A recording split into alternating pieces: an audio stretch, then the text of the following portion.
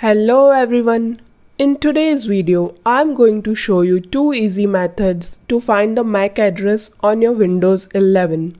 So let's get right into it. First, we will use the control panel. Open the control panel by typing control panel in the search bar next to the start menu and clicking on the app from search results.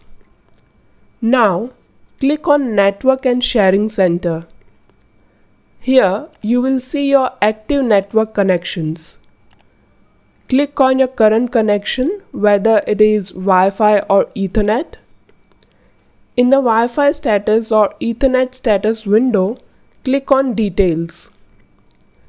In the Network Connection Details window, look for Physical Address. This is your MAC address. Remember, if you're connected to multiple networks or have multiple adapters, each will have its own unique MAC address. Now let's look at the second method through Windows Settings. Open your settings by clicking on the Start menu and then the gear icon, or simply press Windows I on your keyboard. Go to Network and Internet and select the type of connection you are using, either Wi-Fi or Ethernet. Click on Hardware Properties. Your MAC address will be listed under Physical Address.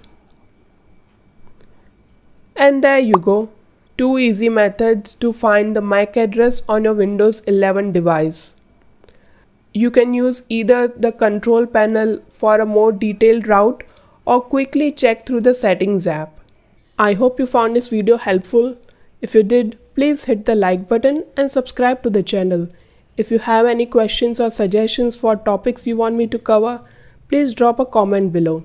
I'll catch you in the next video. Take care.